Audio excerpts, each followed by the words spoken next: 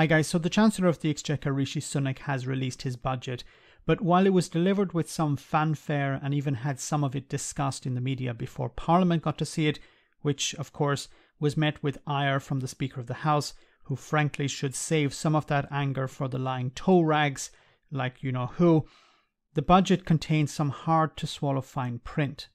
The Tory budget is designed, like everything else the Tories have delivered, to help the rich at the expense of the poor. But it contains enough big numbers and slogans so that the working class voters who backed Boris Johnson in 2019 will be confused. First, we have the council tax rises. Now, the Treasury believes that they will rise by 3% over 3 years. Well, that doesn't sound so bad. However, this week, Michael Gove, the Minister for Levelling Up Housing and Communities, has the ability to go beyond that. The Office for Budget Responsibility thinks it could hit 6%, not over 3 years, but 6% per year. Councils are in a deep financial hole at the moment, and some are close to bankruptcy. The grants that Rishi Sunak talked about on Wednesday are unlikely to do much to dent the money problems these councils face. Banks, however, are the real winners here. Surprise, surprise.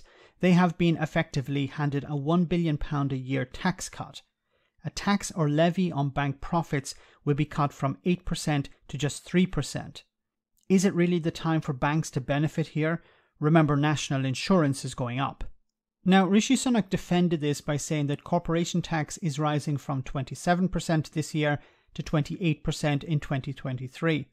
However, banks will be protected because banks will see their threshold where they have to pay tax move from £25 million to £100 million. This, of course, means yes, they will pay more in corporation tax, but only when they breach the new threshold. This is going to save them over £1 billion a year. But you're probably thinking, Max, won't the banks pass on those savings to the consumer?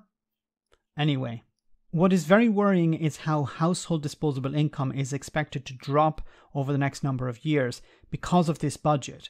The Institute for Fiscal Studies chief Paul Johnson told the media that there would be more years of real income barely growing, high inflation, rising taxes, poor growth keeping living standards virtually stagnant for another half a decade.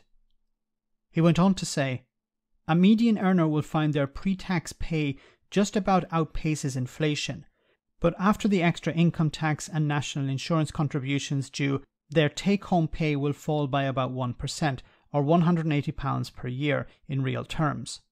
There was some good news for heavy goods vehicle operators, as they will see excise duty on their vehicles frozen. However, there's no word on vans and cars.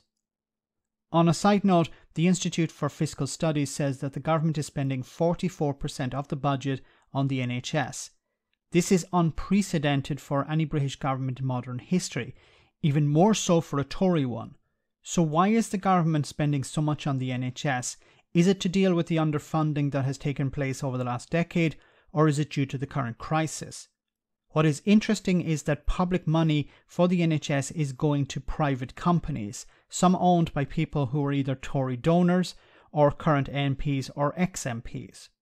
A number of high-profile businesses have won contracts representing billions of pounds over the last number of years, sometimes with hastily concluded tendering procedures or no procedure whatsoever. The budget will be spun by the pro-Tory media as a benefit for ordinary people. The Chancellor and his colleagues will continue to rattle off huge sums of money spent, but will generally avoid mentioning how much this means in real terms per person. The Tories have let their friends off the hook in order to punish the poorest in society. Just like Brexit, it will be presented as a win for the ordinary man and woman. Let me know in the comment section, guys, what you think. As always, your comments are greatly appreciated. Thanks a lot.